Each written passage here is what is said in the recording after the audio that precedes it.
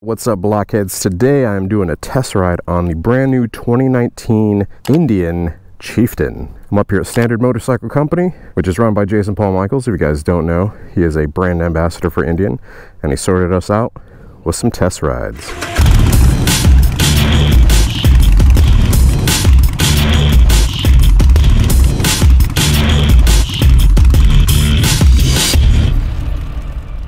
The 2019 Indian Chieftain comes in starting at $21,999. It has a 111 cubic inch engine. For those of you wondering what that is in displacement, that is 1,811 cc's. It has a wet multi-plate clutch. It is electronically fuel injected. The engine is actually called a Thunderstroke 111 V-twin. The exhaust is a split dual exhaust with crossover. No reported horsepower on this one for some reason. And it has a peak torque of 119 foot-pounds at 3,000 RPM. Fuel capacity on this bike is 5.5 gallons. Ground clearance is 5.1 inches. Has a 31-degree lean angle. Overall length of 98.7 inches, a rake of 25 degrees, a seat height of 25.6 inches, and the bike weighs 822 pounds with a full tank of gas, and it sets on a 65.7 inch wheelbase. For the front brakes, it has a dual 300mm floating rotor 4-piston caliper, and for the rear it has a single 300mm floating rotor 2-piston caliper. The front tires are Dunlop American Elite 130/60/19s, setting on a cast 19-inch by 3.5-inch front wheel. The rear is a Dunlop Elite 3 multi-compound 180/60/16, setting on a cast 16-inch by 5-inch rear wheel. For suspension, you have a front fork tube diameter of 46mm, telescopic fork cartridge type, front travel is 4.7 inches, rear suspension is a single shock with air adjust, which has 4.5 inches of rear travel. For a few of the features, it is a steel gray, has a factory warranty of 2 years and unlimited mileage. You do have the gauges, which I'll be going over here in just a moment. You also have an infotainment touchscreen display, which is a 7-inch, and then you also have gauges, which I'm going to go over here in just a moment as well. Standard equipment includes 7-inch touchscreen display, power windshield, vinyl gunfighter seat, selectable ride modes, rear cylinder deactivation, ABS, cruise control, keyless ignition, 100-watt audio system with AM/FM, Bluetooth, USB, smartphone compatible input, and weather band. Alright, so I hope you guys enjoyed the specs there. Doing a test ride on this today. Gonna give you guys basically my general thoughts and feelings of the bike. Just to be honest, right off the bat, I'm not the biggest fan of baggers, just because, you know, I like my bikes smaller, sleek, more minimal, but I do have a ton of appreciation for baggers and what they're built for. I mean, obviously you've got some storage capacity. If you're hauling some stuff, you've got a full front fairing, you know, blocking the wind. It is a much more comfortable ride, say, versus a Scout Bobber, or that's my bike over there, which is a 2017 Dyna Lowrider S. Rode that to Daytona yesterday, and I was wishing I had, or was riding, a bagger. Just because the wind buffeting on the helmet after a while, you know, an hour or so of riding on the interstate, this is way more suited for something like that. So, obviously, if you guys are buying it for more long distance, hell, even around town, great bike. Just doing a quick walk around of the bike before we throw a leg over it. You've got dual disc front brakes, floorboards, footboards, whatever the hell you want to call them. You do have some passenger pegs, storage capacity with the rear bags. You're going to press in, pull up, they latch pretty easily. This is what they look like on the inside, detachable. And then they do have a, looks like a weatherproof liner on the inside here. Cargo limit 22 pounds. They latch up pretty easy, so that's nice, and lockable. Seat feels comfy. Nice little area for a back passenger. Ooh, we got a free hoodie in here. Nice. Somebody's hoodie. Dual exhausts on the back. So I think it's a 2-to-1. Yeah, 2-to-1-to-2. So basically splits off. With this one, you've got a ton of functionality up here with like the, I don't know what you call it, the cockpit. You've got basically this user interface, buttons down here. So GPS, music, on, off, phone. And then we're going to be going over controls as we leg up and get to the riding portion. Up here you've got like a little storage compartment area. Looks like we've got a iPhone charger. Looks like we have a key fob as well, and just another little cord, so let's leave all that in there. It's a nice little storage option.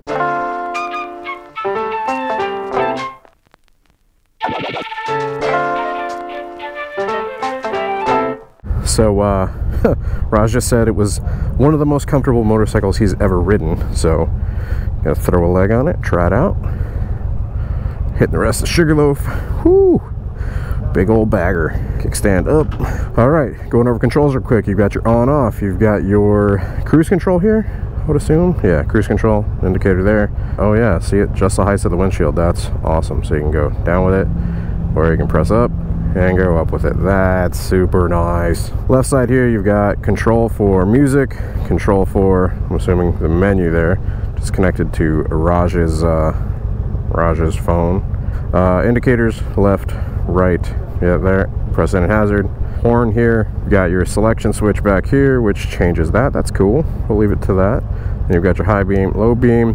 Indicators here. This is your speedometer. You've got your fuel range. Looks like you have the cruise control, right? Yeah. Left indicator, high beam, low beam, neutral light, gas light, little S, and then kilometers an hour. Over here on the right side, you've got your RPMs. You have a selection switch here. No. What am I doing? So you've got these little trigger things on each side that you use. What is that for? Oh no, it turned it off. So I guess you press that first to turn it on. That's the boot screen. And then to turn it on, obviously make sure you're in neutral or hit OK. Oh, this works with gloves. Pretty cool. You're gonna pull in clutch, and then you don't even have a starter switch. You just press down and it turns right on. Turn that down. So yeah, you just press that and it turns right on. Pretty cool. And then that's your on-off switch. I think you do have a key fob in here. Yep, key fob in there with some sunglasses, little storage compartment. And yeah, those are the controls. So floorboards, footboards, whatever you want to call them, I'm good to go. Woo! There's a much bigger bike than the Scout. So coming to a stop, feels pretty nice. Like I was saying in the last test ride video, if you guys haven't watched it, but I talk about basically feeling like you're on top of the bike or in the bike. Now this bike, it feels like you're in the bike. Straight back. Huh? Straight back. It's a straight back motorcycle. Oh, he said trade back. But I said straight back. Yeah, he wants to be on this one. Oh man, this one is comfy. So left side, you do have a toe shifter. I know a lot of these bigger touring style bikes, they have heel and toe shifters, but this has just the toe shifter, which is good for me because that's what I use as a toe shifter. I'm not used to heel shifters, so I don't really even try to use them whenever they're available. So dude, it's alright, couldn't wave. New bike. Into turn for the first time. Ooh, some nice power to it, man. So this has the 111 cubic inch, which is going to be what, like 1800-ish cc's. This is weird, man. So like with the windshield up, I mean, you can feel the wind here. There is a little tiny bit of buffeting on the top of my helmet. I'm gonna put the windshield down here in just a second, as soon as we're done with some of these turns, and see how it feels. Yeah, I mean, it's really super smooth. It takes these turns nice. So let's put the windshield down. See the difference. I like those signs. So it's funny. I don't feel like I feel the buffeting as much with the windshield down. I wonder why that is. That's strange. You feel like with it up, you would feel it less. Down, you would feel it more, right? It kind of seems to be the opposite effect for some reason. It's really strange. I think I actually prefer it down. Because yeah, I do get like this weird buffeting with it up. That's weird. Alright, well, we're putting it down. I do like that you can, like, the flick of a switch, you can do that though. It's pretty cool. Man, first and foremost, the first thing I'm thinking when riding this thing is that it is damn comfortable. It does have some nice power to it. The seat, pretty comfortable. Definitely offers a lot more support as, like, say, the Scout Bobber. Feels nice in the turns. It doesn't feel like, you know, it looks like a big old heavy bike, but it's, I mean, once you know, get it up and you're going, in before That's What She Said comments, it feels pretty weightless. Suspension on this thing feels nice. It's not too stiff.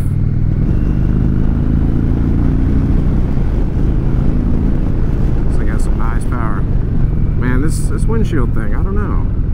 It feels strange, man. It's like, is there more buffeting whenever it's up? I want to say that there is. Woo! Apparently we're getting off right here. Oh, the cup holder. Change oil soon. Yeah. No, I'm gonna go through grass. You're gonna have to go through the grass. Yeah.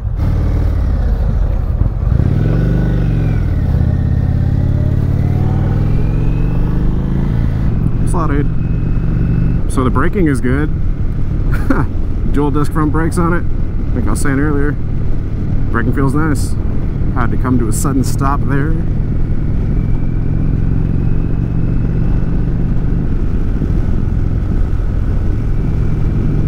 Man, this is surprising.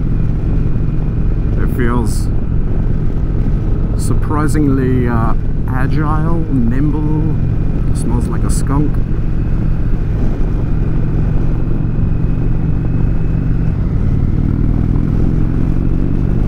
So this is kind of crazy, but I feel like there's so much more wind noise to this bike for some reason. Maybe it's because of like the mirrors sticking out. I feel like a lot of it's coming from over here, but that's not something that I was experiencing on the Bobber. Of course, it doesn't have that big old front fairing to it, you know. Now I don't feel as much wind as I would with the Scout Bobber, obviously because of the front fairing, but there are some little things, like I said, the buffeting, the top of the helmet. With the windshield down, it doesn't feel as bad, which is strange, but I mean the aerodynamics of the helmet, I guess, like come into play there. Back the hell up, bro. Look out. In terms of ergonomics, I'm 5'10" tall. This is how I set. My knees are bent while sitting on the floorboards. But yeah, ergonomics on this bike, it is very comfortable, that's for sure.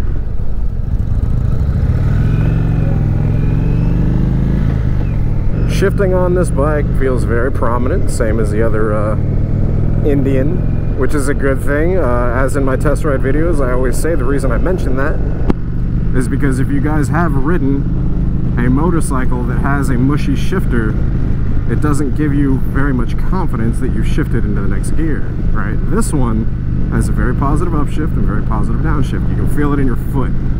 It's very prominent, which, like I said, gives you confidence that you've shifted. You do have a gear indicator here. In terms of the dashboard here, there's a lot of stuff. I don't really know what does what, so I guess I can just start pressing buttons. It is a touch screen, so you can use it with gloves even. So if you press that, looks like it goes to a dashboard. Oh, it has a gear indicator there as well. It tells you your speedometer, your fuel range, and your RPMs. That's pretty cool. What if I press it again? Alright, if I press it again... Oh, so this bike has ride mode. So you've got Tour, Standard, and Sport. Can I switch over to Sport?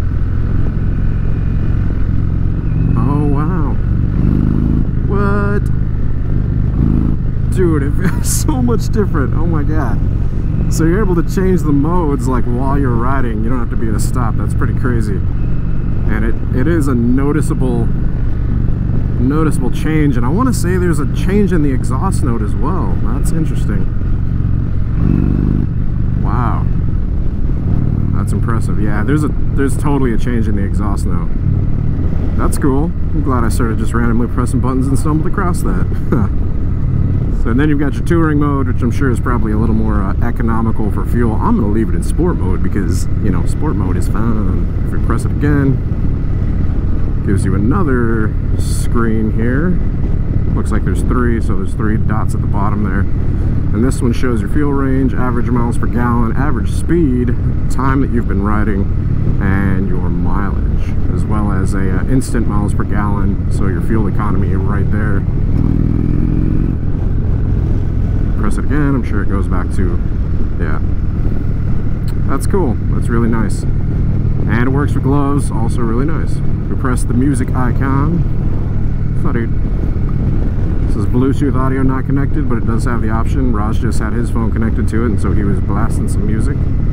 Press it again, it does have FM, AM tuner, it's got an NOAA weather radio, Bluetooth audio, and then a USB connection, which is up here. These buttons, they have a really nice feel to them when you press them. Press it again for the phone icon. I imagine if you had your phone connected to it, it would give you a list of like your contacts and stuff like that. Press it again. Yeah, nothing, so it stays there. Oh man, this sport mode feels nice. Gives the bike a new life. It does make it feel more torquey, which is pretty cool. Alright, and then the button on the right looks like navigation, so if I press that, yeah, it takes me to a map. Yeah. This is nice, man. I'm pleasantly surprised. My test rides need to all be like this, man, on these roads. One thing I will say, for my height, whenever this screen is up, it's weird, but like I can see into the distance, right, just fine. But like for if I were pacing Paul, you know, like a little closer behind, if we were riding like staggered, it's weird because it's like right in your line of sight, and there is like some distortion, obviously, since the windshield is curved a little bit. I'm sure you guys can see it in the video, but it is a little distracting. I'm sure after a while you get used to it, but honestly, I'm just not a fan of it, so probably just gonna keep it down for the most part.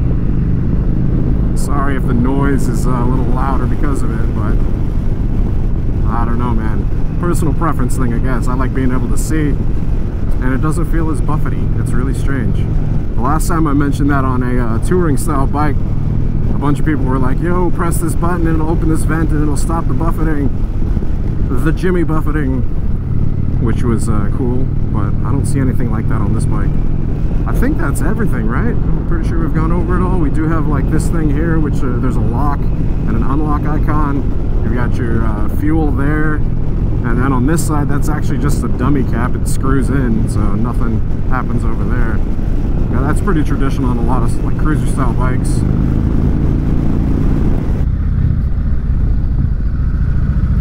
Man, the sport mode, oh my gosh, it makes the throttle way more touchy.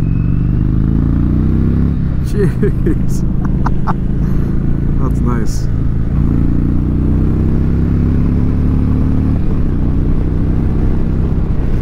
Very nice. I'm impressed. It's a comfy ride. It's got a good amount of power. Using all this stuff with gloves feels really nice. The buttons feel good. You got cruise control. Connect your phone to it. Man, it's a nice bike. I'm impressed. First time on an Indian touring style or an Indian bagger, and this is totally the route to take to do a test ride like this. Loving it. It's funny, I've still got my hat on my belt loop whenever I've got bags back there. What am I doing? I'm gonna have to get it out of the sport mode just to see what the rest of them feel like, but man, it feels nice. So I'm gonna change the mode here, go to touring. So it basically waits for you to come off the throttle to change the mode.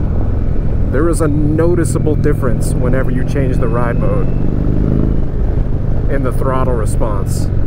Like, it is pulling back on it, it is way more smooth with the touring. If I switch to standard, come off throttle, it changes. It's a little more responsive. And then if I do sport, much more responsive, and you see the difference in the exhaust note. So look, I'll change it back to touring real quick. I'm sure you guys can hear that exhaust note. Listen to the exhaust. Alright, now I'm gonna do sport. Listen. Dude, that is noticeable. That's awesome. Anyways, that's a test ride, guys, on the 2019 Indian Chieftain. I hope y'all have enjoyed the video. I'm well impressed. I know I started out saying, like, I don't really do baggers, but like I said, I can appreciate their application. You know, they're made for more distance, made to haul some stuff and be more comfortable and hook up your phone. And obviously there's way more bells and whistles on this as compared to, you know, what I was just riding, which was the Indian Scout Bobber. But it just depends on what you're buying your bike for. Go to dealerships, swing your leg over them, take a test ride if you can, and see what you like the most. Anyways, I hope you guys have enjoyed the test ride video. If you did, be sure to hit the like button. If you're not subscribed already, be sure to hit that subscribe button for more content like this. Hit that bell icon as well while you're over there so it sends you notifications of future uploads and activity. If you guys have friends out there that are looking for test ride videos, that like motorcycle content, be sure to hit that share button. You guys sharing the channel helps so much. And if you guys do hit that share button, I just know that I do greatly appreciate it. I don't know if you guys just saw that windshield perk. That bug just hit the windshield instead of hitting into my helmet. Till next time, y'all ride safe out there. Stay vigilant. I'll catch y'all later. Where are you, kickstand? Oh, what? Put the kickstand down and it turned off. So that means it must have a kickstand sensor. Power. You put this thing into sport mode and it becomes a totally different bike. Oh yeah. Crazy. Like, you can feel it so much in the throttle response, and the exhaust note changes as well. Exactly. Yeah, it's nuts. Like, The first time I rode this, I'm like, man, that thing's got to be hard to maneuver. But No. you start getting up to speed and getting in these corners. That is a much more comfortable bike than that. Yes, it is. I got on that bike. That's why I was saying to you at the turnoff. I was like, trade back. I don't like this. Yeah, you said, well, after we left, I'm like, oh, he said trade back. I thought you said straight back. I'm like, what is straight back?